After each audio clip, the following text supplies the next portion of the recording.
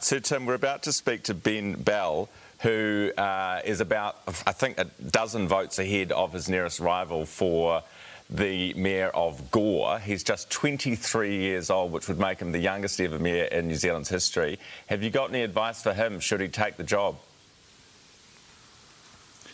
Well, yes, I'd say watch your back and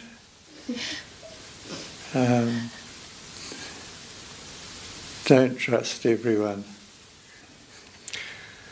All right, so Tim, we will leave it there. Thank you very much for your time this morning. It's probably some sage political advice too from a man who knows a great deal about it. Let's go now and stay in the deep south. 23-year-old Ben Bell could be Gore District's new mayor. The race is still too close to call. He's currently just 13 votes ahead of the incumbent Tracy Hicks, with the final results being released on Thursday.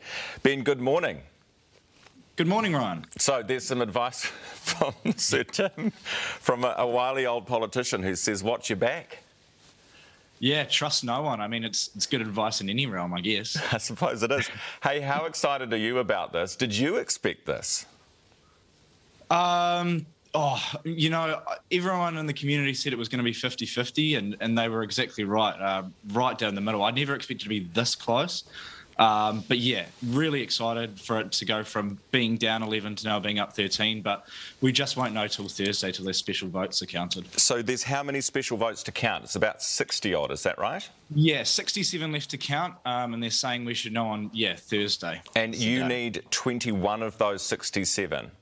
Yes. It's quite possible you could do this, Ben. Why do you think the people of Gore have gone with you? Tracy has been in for 18 years. Yeah, so in talking to the community when I got round everyone, it wasn't so much that people disliked Tracy at all. It was just people felt that it was time for a change. 18 years is a long time, and I know that 27 years is a lot longer.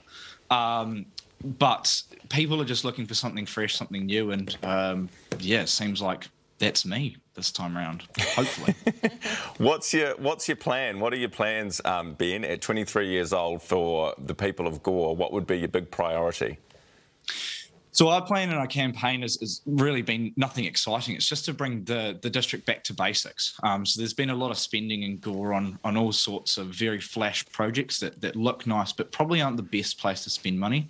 So it's pulling back on those and investing in the right things, like infrastructure, like recycling, and like our rural roads, which are in a bit of a state at the moment. You've got to be the first mayoral candidate to describe your policies as nothing exciting, but maybe clearly this is exactly what the people of Gore wanted.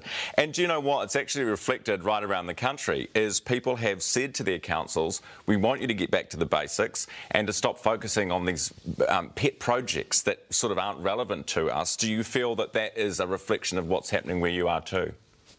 Absolutely. And I mean, it's even a reflection of central government to a certain extent as well. It's just, spending money on what councils are meant to be there for. And that sometimes isn't pretty. It isn't the nice flash buildings. It's just pipes in the ground, which you don't get to see. Ben, it's 23 years old. What do you do for a job at the moment? So I run my own company called Random 42 as a software developer. Okay, and what do your parents think of the fact that you might be their mayor? They're incredibly proud. Yeah, incredibly supportive and proud, and like a normal set of parents would be, I guess. Have they asked, Ben, what you might do to their rates? No, I don't think so. But I've been asked around the community what I'll do with their rates, and hopefully not increase them. Well, hopefully you'll be able to bring them down if you get rid of some of these big projects you've been talking about, Ben. That's the dream, absolutely, yeah. Any ambitions to run for central government at some point? Well, let's see. Yeah, I won't get ahead of myself. Let's see what Thursday brings, and then what the next 3 years bring potentially, and go from there. No telling just yet. Hey, I do have to ask, you don't still live with your parents, do you? Because you'd be the first. No. Don't live with my parents. No, I have my own house here in Gore. So. Oh, good on you. You'd be the first mayor that did so, I would think. Ben, thank you very much for your time this morning, and best of luck with the election. As you said, the final results on Thursday. So we might check in with you again should you succeed. That's Ben Bell, Gore Mayor hopeful, and outgoing Invercargill Mayor Tim Shadbolt with us this morning.